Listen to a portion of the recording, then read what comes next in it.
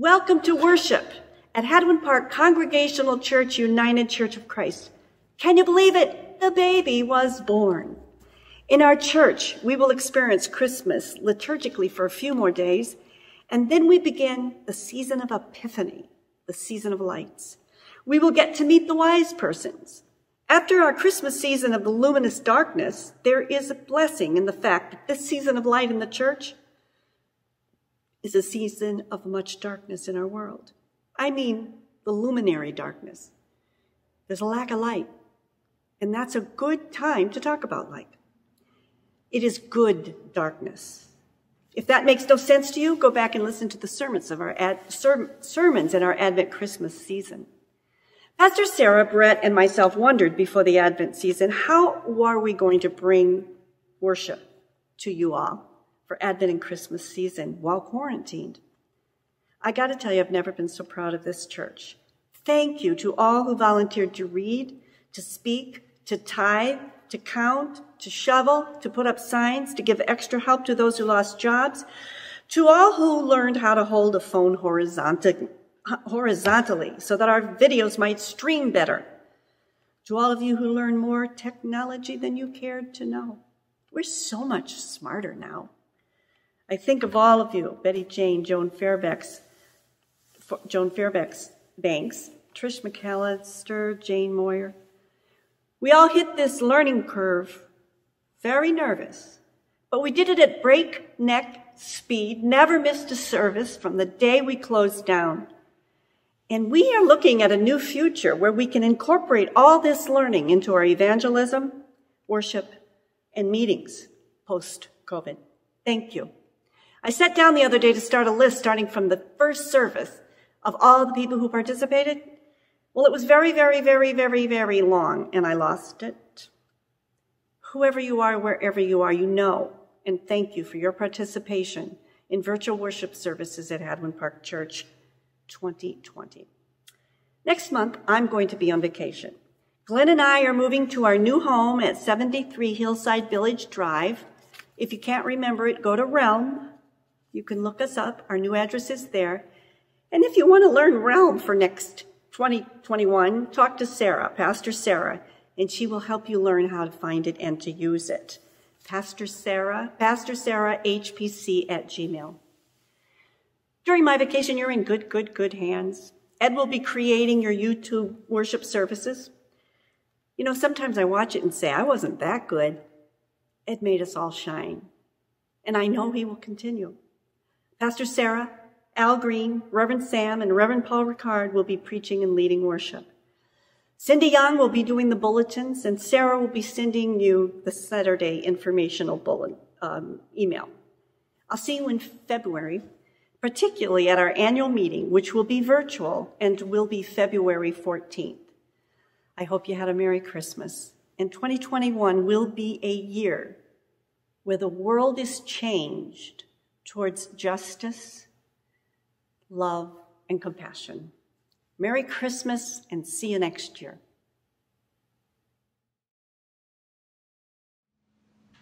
Hello, Merry Christmas. My name is Victor Alfred Chazé. I am excited to be a member of the Hadwen Park Congregational Church, and I will be reading you the welcoming statement.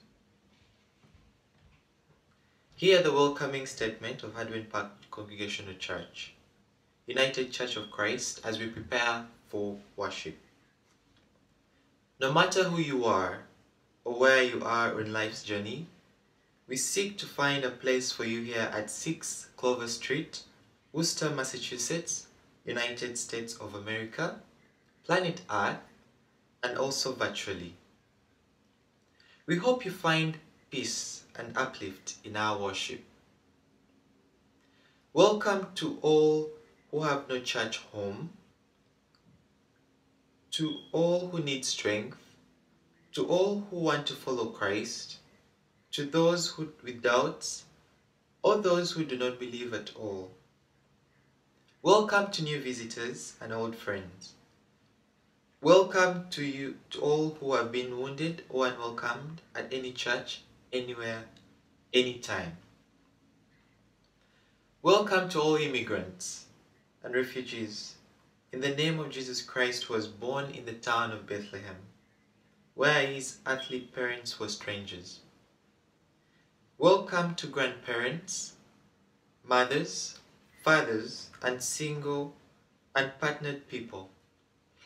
Welcome to people of all colors, cultures, abilities, sexual orientations, and gender identities, to young and old, to believers and questioners, and welcome to questioning believers. Let us prepare to worship.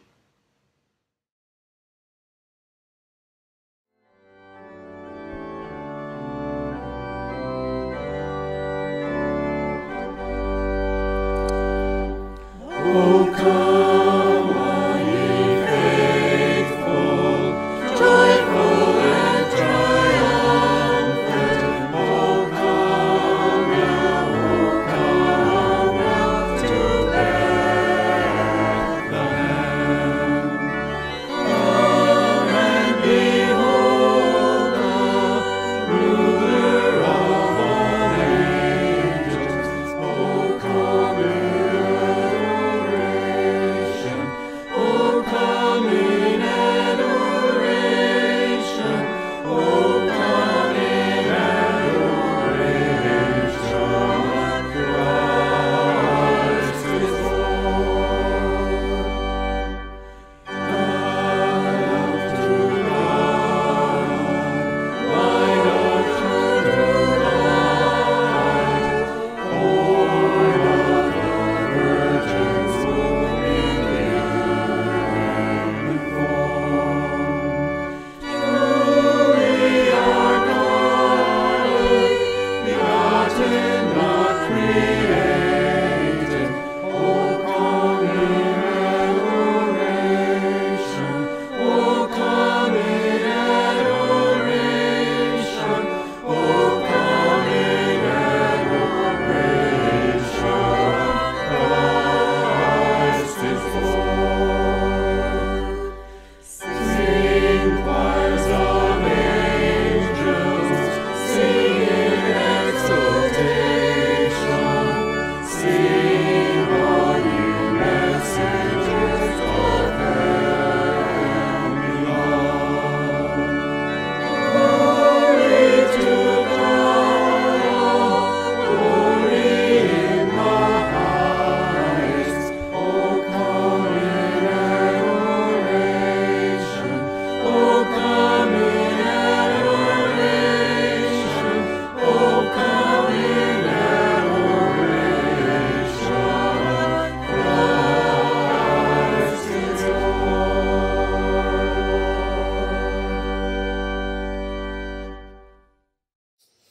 On this last Sunday of 2020, we're welcoming 8 new members to Hadwen Park Congregational Church.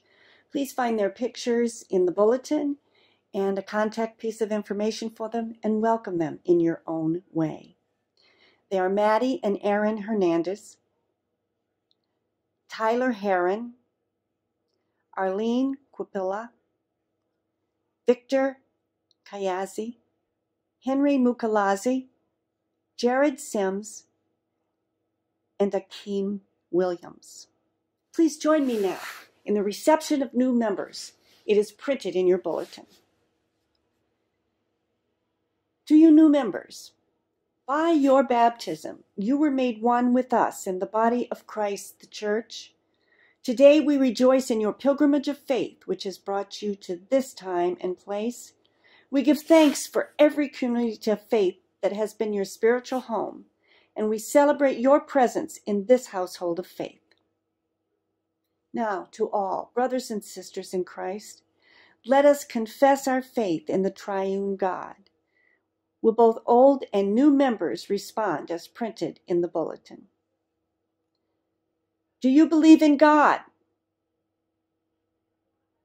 Do you believe in Jesus Christ?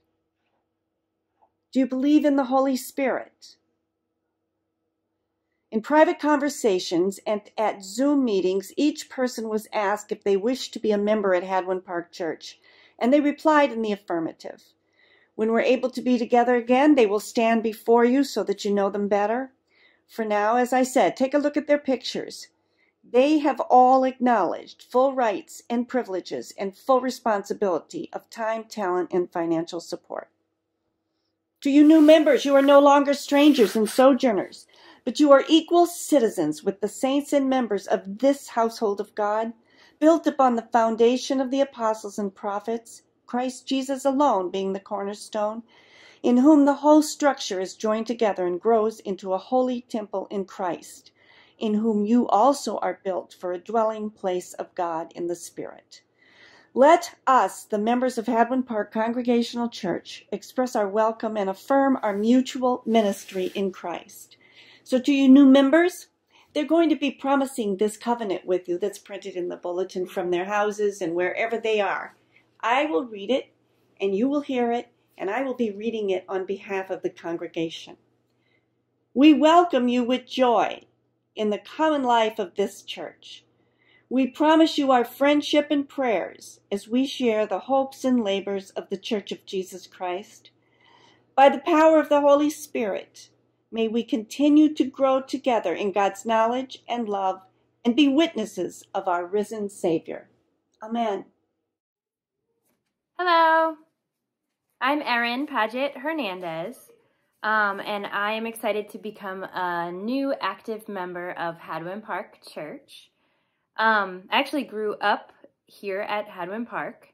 I spent my early childhood being very involved with the Baptist church with my family until my parents, Dawn and Pat Paget, decided to bring us to Hadwen Park when I was a teenager. My paternal grandmother, Ruth Nam, attended church at Hadwen Park for years. And we actually joined to be with her back when Reverend Femby was the pastor. And then I remember being baptized as a teenager at Hadwen Park and getting my confirmation here at HPC. I enjoyed teaching Sunday school and being an acolyte and volunteering for Vacation Bible School and even working in the nursery. I eventually stopped going to church when I was in college.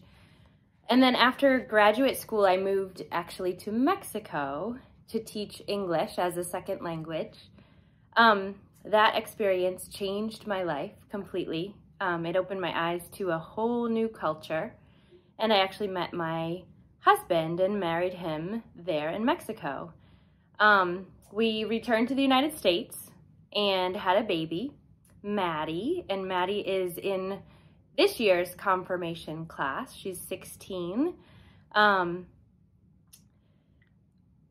So I remember coming back to church at Hadwen Park after my grandmother, Ruth, passed away, and then attending her funeral at Hadwen Park Church. When my two maternal great aunts, Joyce and Barbara Berg, went to my grandmother's funeral, they actually fell in love with Hadwen Park and joined, and they started attending church regularly. Joyce and Barbara also used to babysit for Maddie a lot, and they would often tell us funny stories about the BS club, the Bible study club, and the old lady club, they called it, from church. So when Maddie turned, I think about 2, Checo, my husband, and I decided that we should start bringing Maddie to church. She really loved it. We met Pastor Judy, who was the new pastor at the time, and we enjoyed coming. Maddie loved singing in front of the church with everyone. And then we had our second child, Santi. We started coming to church actually less often then. Santi had a tendency of throwing up at church in the nursery, so it was hard to leave him there. And then kind of soccer overtook our lives on Sunday mornings. So unfortunately, years went by before we came back to Hadwen Park. It was actually Maddie who I think at the age of about 15 wanted to return to church in Joyce and Barbara Berg's memory. She wanted to receive her confirmation and become involved with all of the great social justice work being done at the church. Returning to church with Maddie last year before the pandemic was definitely the best decision that I've made. I feel at home at Hadwen Park. I love how inclusive it is and how caring the people that I've met at the church are. I'm amazed at the transformation and the progress that has happened just over the few short years at HPC, such as the task force work. I'm really hoping to become more involved at Hadwen Park again, and I can't wait to return in person, hopefully very soon, and become an active member again at Hadwen Park, along with Maddie, and hopefully in the future, Santi and Checo. Okay, it was nice to see you, and I look forward to seeing you guys in person, hopefully soon. Bye.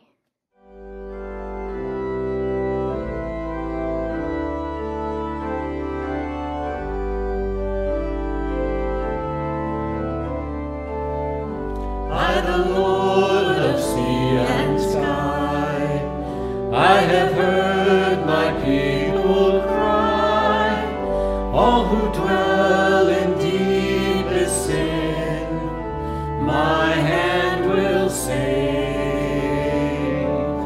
I who made the stars of night, I will make their darkness bright, who will bear my light to them, whom shall I send? Here I am, Lord, is it I, Lord? I have heard you calling in the night. I will go, Lord, if you lead me.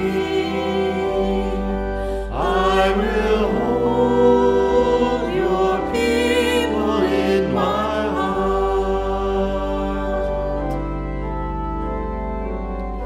I, the Lord of snow and rain, I have borne my people's pain. I have wept for love of them, they turn away. I will break their hearts of stone, give them hearts so love alone. I will speak my word to them, whom shall I send? Here I am, Lord, is it I, Lord? I have heard you calling in the night. I will go, Lord, if you lead me. I will hold your people in my heart. I, the Lord of wind and rain, I will tend the poor and lame. I will set a feast for them, my hand will save. Finest bread I will provide, till their hearts be satisfied. I will give my life to them, whom shall I send? Here I am, Lord, is it I, Lord? I have heard you calling in the night.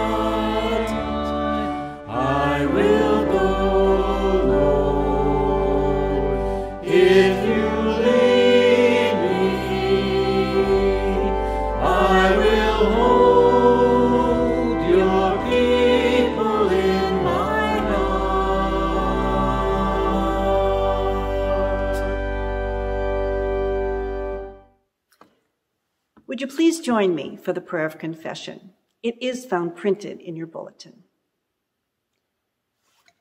Like King Herod before us, we hunt down that which threatens our lives and we want to kill.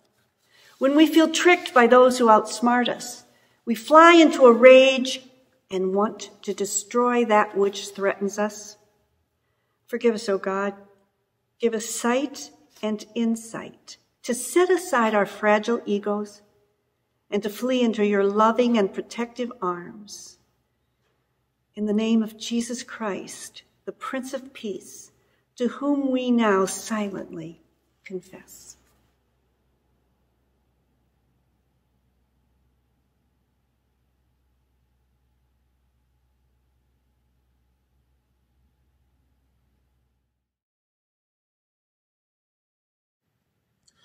A reading from the second chapter of Luke. When the time came for the purification according to the law of Moses, they brought him up to Jerusalem to present him to the Lord, as it is written in the law of the Lord. Every firstborn male shall be designated as holy to the Lord.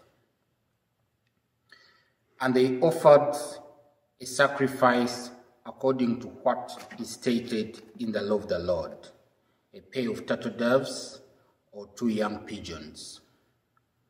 Now there was a man in Jerusalem whose name was Simeon. This man was righteous and devout, looking forward to the consolation of Israel, and the Holy Spirit rested on him. It has been revealed to him by the Holy Spirit that he would not see death before he had seen the Lord's Messiah. Guided by the Spirit, Simeon came into the temple, and when the parents brought in the child Jesus to do for him what was customary under the law, Simeon took him in his arms and praised God, saying, "Master, now you're dismissing your servant in peace, according to your word. For my eyes have seen your salvation, which you have prepared in the presence of all people, a light for revelation to the Gentiles, and for glory to your people Israel." And the child's father and mother were amazed at what was being said about him. Then Simeon blessed them and said to his mother Mary, "This child is destined for the falling and the rising of many in Israel, and to be a sign that will be opposed, so that the inner thoughts of many will be revealed, and a sword will pierce your own soul too." There was also a prophet, Anna, the daughter of Phanuel, of the tribe of Asher. She was of great age, having lived with her husband 7 years after her marriage.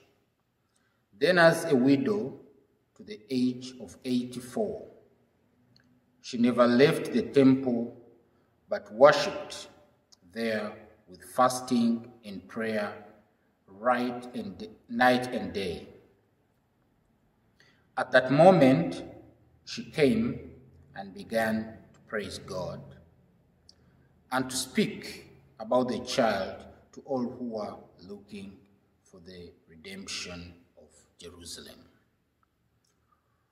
When they had finished everything required by the law of the Lord, they returned to Galilee, to their own town of Nazareth. The child grew and became strong, filled with wisdom, and the favor of God was upon him. The gospel of Christ for the Christmas people. Amen.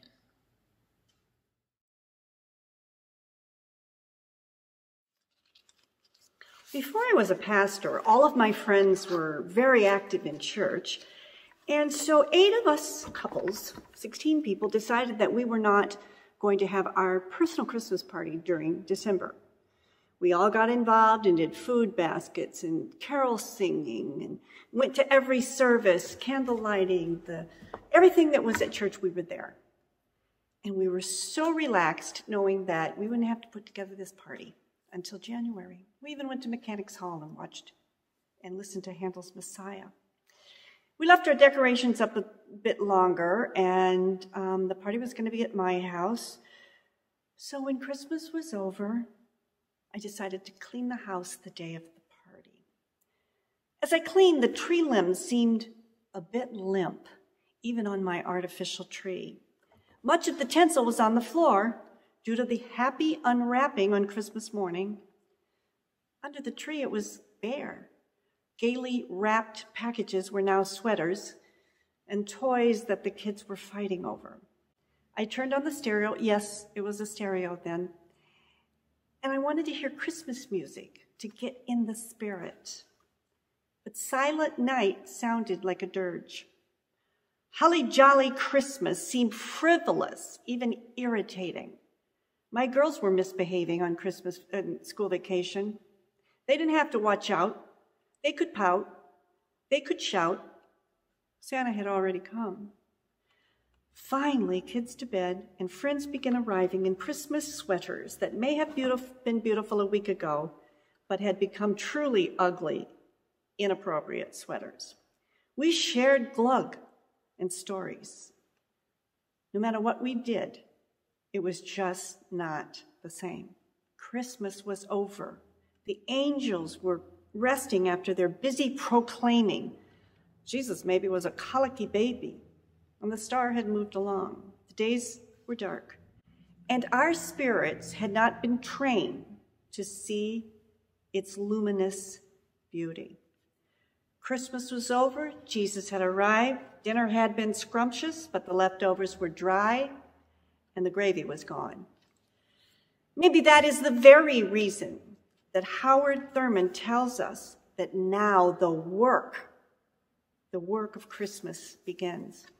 In our gospel lesson today, Mary and Joseph were bringing Jesus to be blessed at the temple in the Hebrew tradition. And I started thinking of it. I wonder if he cried when they got him ready for this holy trip, and I wonder what he wore. Maybe his aunties took the swaddling clothes and made a pretty little gown for him. They had to travel. This wasn't going up the street to the church. They had to go to the holy city of Jerusalem. And remember that Mary was a teenager, and she was participating in her first go at parenting. Do any of you remember bringing your child for baptism? Sometimes, do you remember the wonder and meaning of it all was lost in the fact that the baby cried the entire service, or that the baby's digestive system had emptied into a diaper that could not contain its contents. I remember somebody coming into church with a baby and Bob running over to hug the baby. I thought it was such a sweet moment, but the mom was all worried. Who's this man and what are we doing? And I've got to get up to the front seat to get their baby baptized. I think it might have been like that for Usher Simeon in the Bible story. He was old, but he had been told something. The Holy Spirit had whispered to him that he would not die until he saw the Messiah. And every day, rain or shine, he lived an expectant life, even in January. We are not sure how he knew, but he knew. And he went to Mary and Joseph as they came into the temple, and he took the baby in his arms and he praised God for a miracle. He said, I can die now. I've seen the future, and I've seen hope. An 84-year-old widow was part of the story, too. She also recognized Jesus as the Messiah. She began to tell everybody, if you want redemption, if you want to find salvation, it's right here. What does surprise me about this text is that all of this surprised Mary and Joseph. Really? Had they already forgotten the starry night, the kind innkeeper, the sound of the animals as she delivered her firstborn and laid him in a manger because there was no room for him in the inn? Had they already forgotten that these poor and lowly shepherds appeared out of the blue, praising God and telling a story of angels falling out of the sky, yet begging them not to fear? Had they already forgotten that the angels had said the birth of her child was good news to all people? Glory to God in the highest and peace on earth.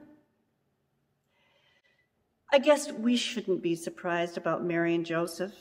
We do know she pondered all these things as they happened to her, but I think maybe the pondering gave way to laundry, to feeding, to worry, and even shame when she went to the well to gather water. Sort of like us, And maybe there's a lesson about learning from the old people. It is in the waiting and the living and the learning and the growing and the seeking that we can really understand better God's work. Wendell Berry is a poet, an author, and a Kentucky farmer.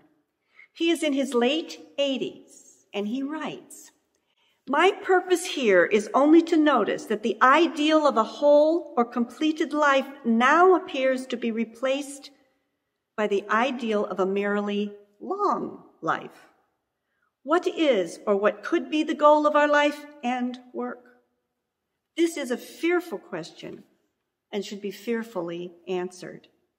Your purpose and your goal is with you all the time.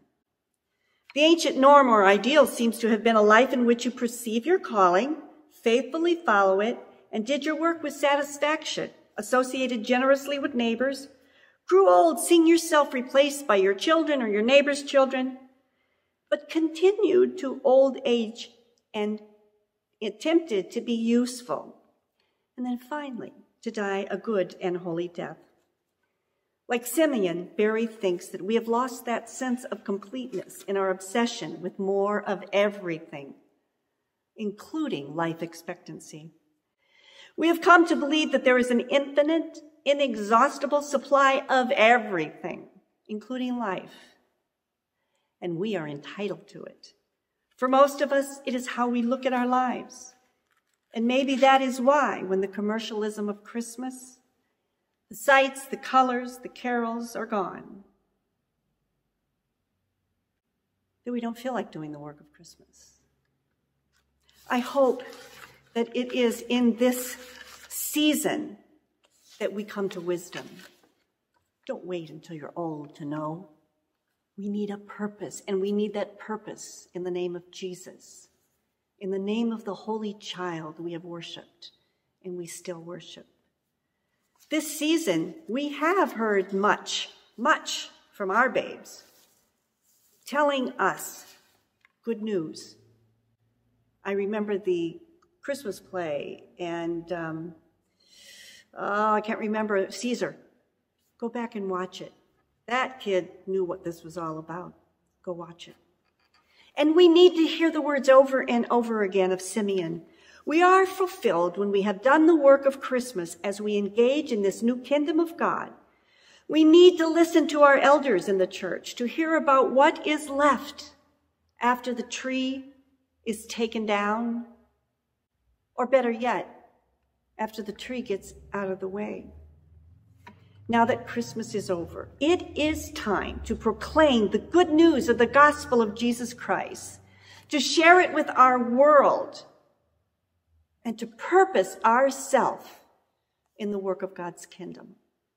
May it be so for you and for me. Amen.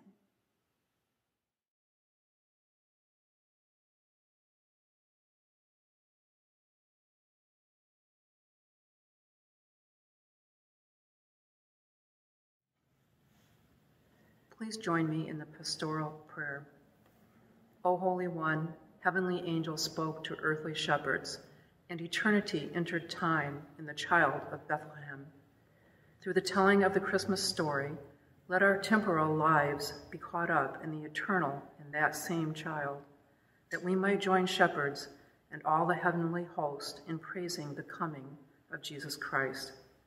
Nurturing God, open our eyes to Christ's presence in the shadows of our world, so that we, like him, may become beacons of your justice and defenders of all for whom there is no room. O God, from our mother's womb you have known us. You call us to follow you through all our days and seek us whenever we wander. As we advance in years, which we all do every day, clothe us with your love, that we may grow in grace and find favor in your sight. Through Jesus Christ, we pray. Our Father and Mother, who art in heaven, hallowed be thy name. Thy kingdom come, thy will be done, on earth as it is in heaven. Give us this day our daily bread, and forgive us of our trespasses, as we forgive those who trespass against us. And lead us not into temptation, but deliver us from evil. For thine is the kingdom, and the power, and the glory forever and ever. Amen.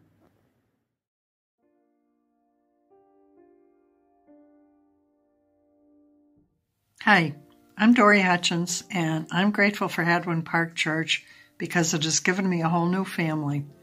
Black and white, young and old, men and women, and a grandchild. Hi, my name is Tyler Herron, and this is my cat Ollie, and I'm part of the 2020 confirmation class, and I'm grateful for Hadwen Park because of all the people in it who make it such a special, happy, and such a good place to want to be. Hello everyone, my name is Victor Chaze, and I'm thankful to Hadwen Park Church because Hadwen Park Church has been a home away from home for me. Hadwen Park has lovely people that are welcoming, that make you feel at home, and that renew your strength and faith in God with each and every day. We wait upon you now for our morning offering.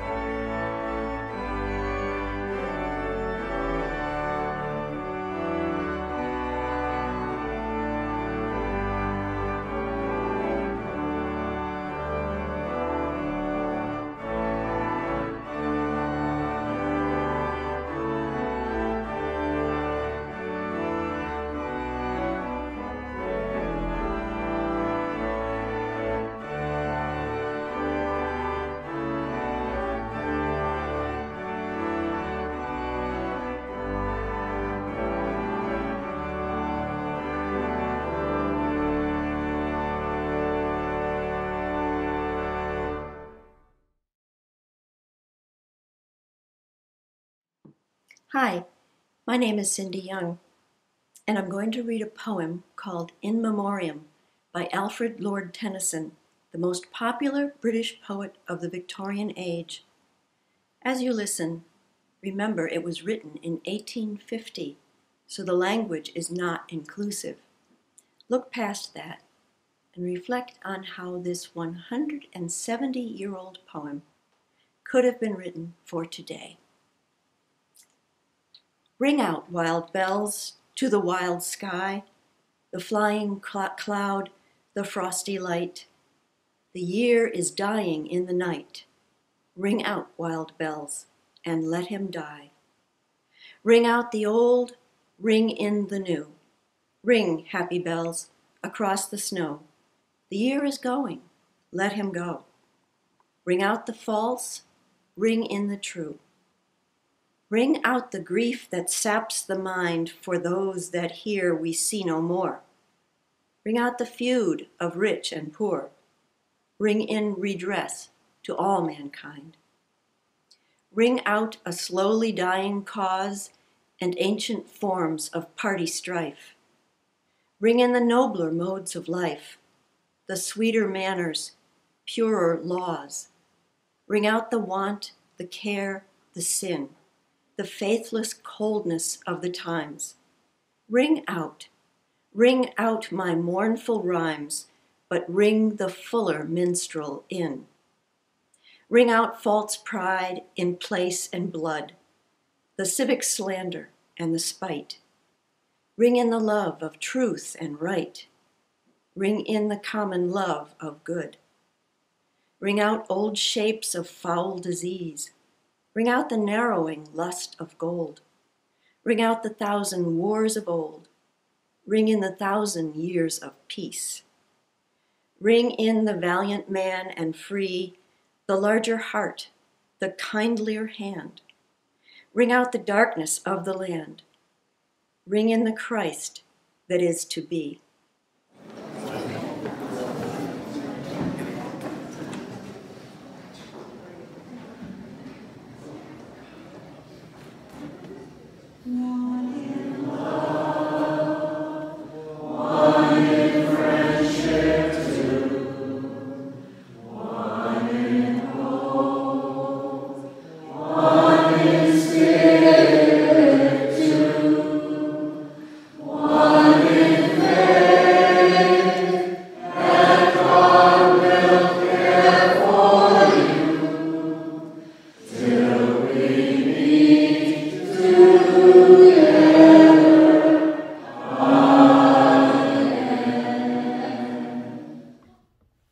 Brothers and sisters in Christ, go forth and serve God in all that you do. In God's strength, comfort the afflicted, stand with those who weep, and defend the oppressed. And may the grace of our Lord Jesus Christ, the love of God, and the fellowship of the Holy Spirit abide with you, now and always, and unto ages of ages. Go in peace. Amen. We wish you a Merry Christmas. We wish you a Merry Christmas. We wish you a Merry Christmas and a Happy New Year. We wish you a Merry Christmas. We wish you a Merry Christmas. We wish you a Merry Christmas and a Happy New Year. Good tidings we bring to you and your kin. We wish you a Merry Christmas and a Happy New Year. Now bring us something important.